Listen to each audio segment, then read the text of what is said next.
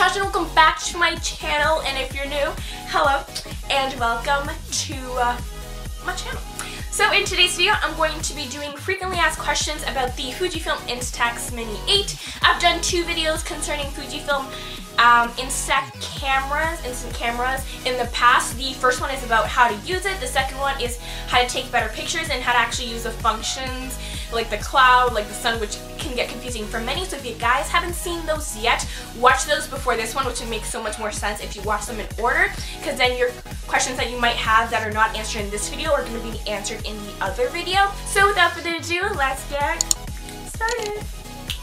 Okay, so the first question is, how long can the film stay in the camera? The film does have an expiration date on the package when you open it, but for my personal experience, I've had my film in my camera for more than 3 to 4 months, like between use, and nothing has happened to the film. The film works perfectly fine, so it can stay as long as you use them all up, and then you can just like reload your film, but there is an expiry date on the package. So you can check the expiry date if your film has been in your camera for longer than that, and you can also always try it out, take a shot and see if something comes out, and if they're coming out blank, then maybe the films are expired. But from my personal experience, I hadn't had any issues with the film being in the camera too long between use, and I just like keep it in there until I finish using the 10 films. So another question that someone asked me is, when do you change the batteries? And at that moment, I didn't really know how to answer her, but if you're watching, I don't remember who asked, I'll put the question right here.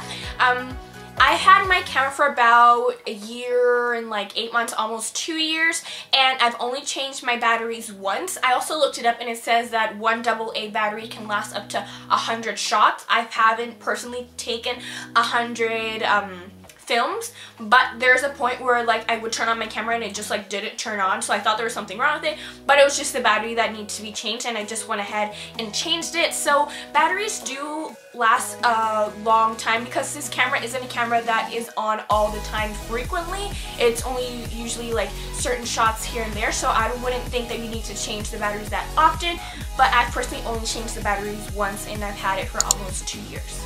So another frequent question that I have seen is, can you take as many pictures as you want? Sadly, you can't do that. I wish, because films get really expensive. One film pack lasts 10 shots, and you can also tell by the indicator here at the back that this little indicator right here says the amount of film that you have left in your camera, and it comes always with 10, and then it counts down until you have a 0 left. If you haven't seen my first video, I recommend you guys watching that, and I explain what everything does in the camera and what everything tells you, so you know how to use your camera better. So I'll link that down below so you guys can see it. Okay, another question is, where did I get my camera strap from?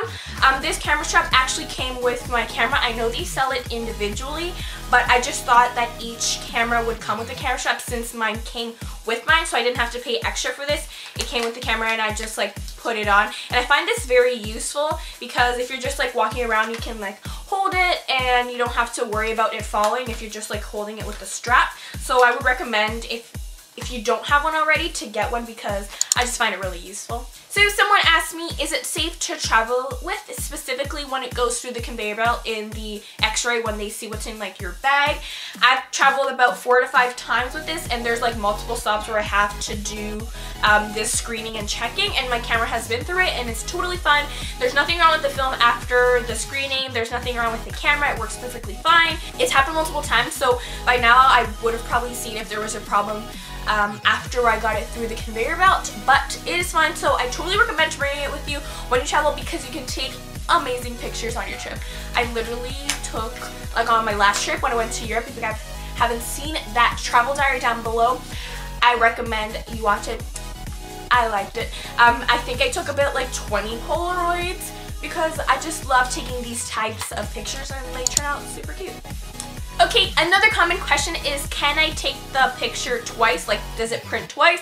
Sadly, the only way to do that is you get a Polaroid printer. There is actually a printer that you take your picture on your phone and then you can edit it and then print it, but I feel like you lose the purpose of it. You cannot take the picture twice. Once you click this button and the picture comes out, that's the only picture you can get. If you want to take it again, then you can go ahead and do that, but it doesn't print twice. You can only take it once and it comes out.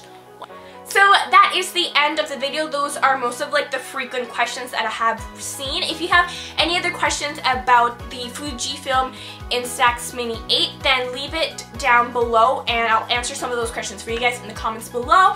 Any other videos that you guys want to see, maybe a video in Spanish, if you guys want to see that or anything else, please leave a comment down below. Please give this video a thumbs up, maybe subscribe if you enjoyed my channel, and I'll see you guys in my next video. Bye!